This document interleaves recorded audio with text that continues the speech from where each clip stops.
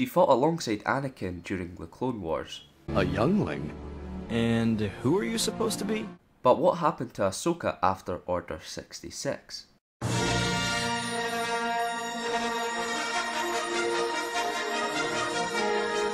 Kankruzans presents Star Wars Lore Episode 25, The Life of Ahsoka Tano.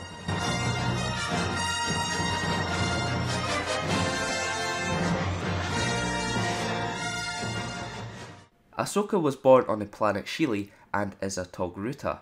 On a mission to her homeworld, Jedi Plo Koon discovered the Force-sensitive Free Road and chose to raise her in the Jedi Temple.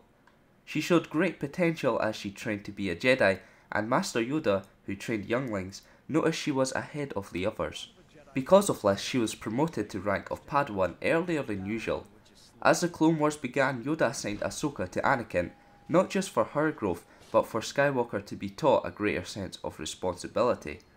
Although Tano initially annoyed Anakin with her clumsy nature that would set off droid alarms and that they bickered a lot. Well, I don't know if you've noticed, but we're in a bit of an emergency right here. They both found common ground, and Anakin could see what Yoda and Plo Koon saw in the still young Ahsoka. After combat with gun-wielding droids, the day came where she would take on a Sith. She used her experience from fighting Magna Guards when dueling Asajj Ventress. The fight was abrupt, but it was not the last time Ahsoka would face a Sith. She actually died on the planet Mortis, but was resurrected. This was also her first encounter with the power of the dark side, as she briefly turned towards it. Lux Bon Terry and her formed a romantic attraction, which was against the Jedi Code, but this didn't matter as Ahsoka was banished from the Order.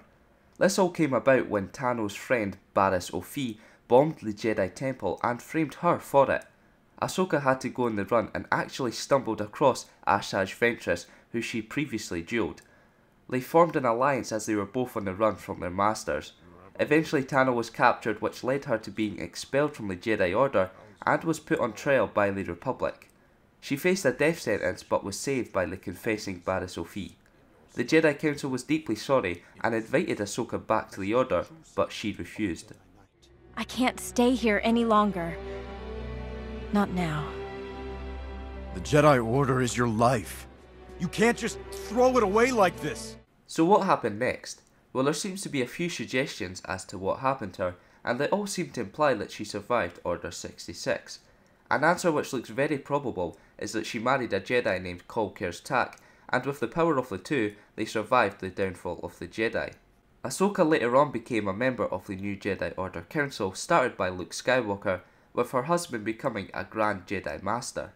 So if this is the answer, then we may well be seeing her in the upcoming Episode 7. She may also be in Star Wars Rebels after it was revealed the creators wanted to bring her back. Either way, there is a strong chance we will once again see the Togruta.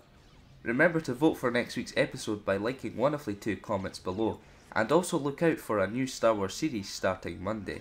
If you want to learn more about someone or something from the Star Wars universe, leave a comment below. For more Star Wars lore, keep it locked here to the Kankruzans.